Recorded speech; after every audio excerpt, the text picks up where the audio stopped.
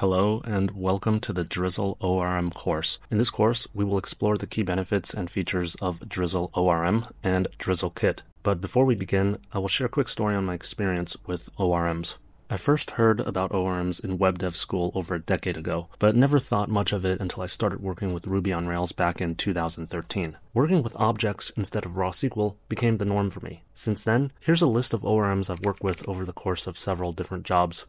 I remember reading this article and I'm pretty sure it influenced how I thought about ORMs.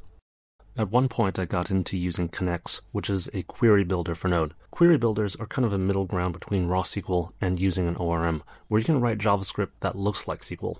And I've worked on projects where the backend APIs were built using database drivers like Tedious for SQL Server or PG for Postgres. Using these libraries, you can query your database using raw SQL strings in your code. So that brings us to today.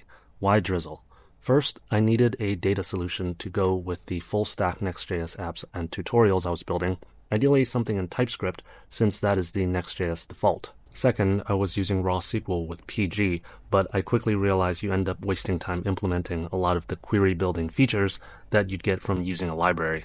Third, when I'm in the market for a new tool, I do a search on Google, find the top 3 options, try them out, and pick one. Drizzle happened to have the least amount of friction in getting started, so I stuck with it. Nothing against the other options, I just pick whatever's easiest to use. In my opinion, here are the main reasons to use Drizzle. Number 1, the push command. This command allows you to sync your schema to your database. This has saved me a non-trivial amount of time while prototyping apps. Number 2, migration generator. Once my prototype is done, I want to have a SQL file in my Git history. Well, now I can use this command to generate a SQL migration file. Previously, I had to write these migration files by hand. Number 3, both SQL-like queries and relational queries. If you know SQL, then the SQL-like queries has a low learning curve. If you prefer an ORM, the ORM also has a low learning curve. I use both.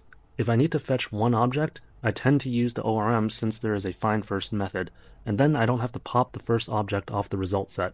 If I need to do joins, I'll use the SQL-like query builder since the ORM relation setup is somewhat verbose, and I'm a lazy programmer.